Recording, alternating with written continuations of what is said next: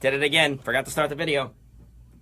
Thor Ragnarok is just a couple months away, and it's hard to imagine anyone but Chris Hemsworth playing Thor, but he almost didn't get the part. When he originally auditioned for the first movie, he thought he nailed it, but he never got a call back.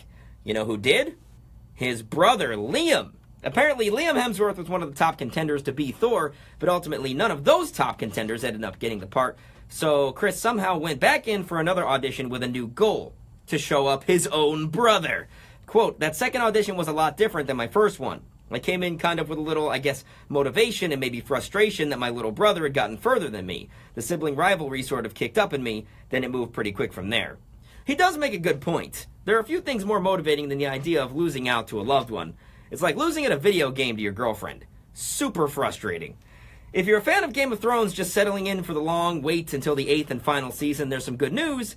They're taking a page out of the Walking Dead playbook in order to avoid spoilers. HBO's president of programming said they're filming multiple endings for the series so that no one knows what's actually going to happen.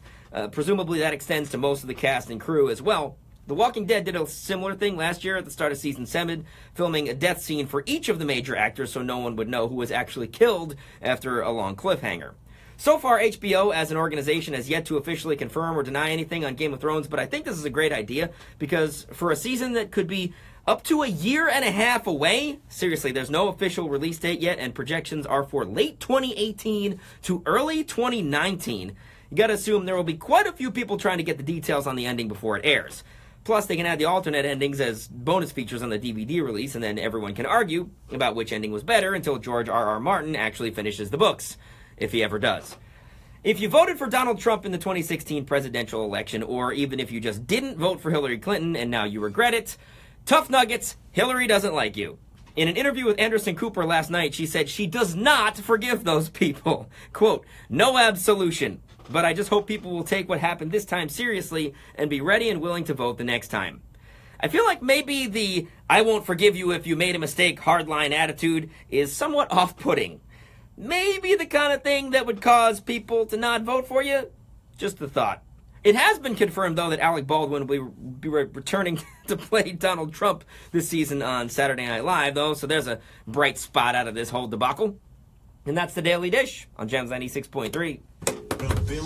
Woo, boy! I'll tell you what, I got some energy legs this morning, but apparently I cannot speak, and I am never able to remember to start the freaking live stream on time. I try to start it like a minute ahead of time, so as to you know, just get going, get into the flow of things, be like, hey, the live video's up, come on in, welcome to our luxurious studio that is just basically a gray box. Have you ever seen the studio? You know what, I'm gonna try and show you around here without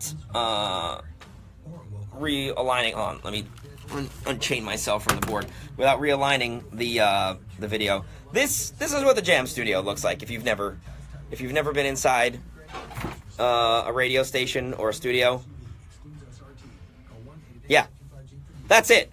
It's like a, I don't know, I want to say a 12 by 12, maybe, I don't know. I'm not very good with judging distance, like eyeballing it. Maybe like a 12 by 12 square box. Gray walls, gray everything, and there's one window over here that with a beautiful view out into cubicle land. So you know, you can't even see outside, and it's always freezing in here. It's perpetually cold, which is why I am always wearing a jacket, even in the dead of summer. Dead of summer. The dead of winter is usually what you say, but like the hey, thanks, Michael.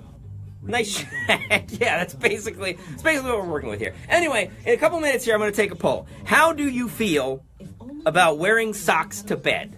This was a thing on Twitter, like overnight.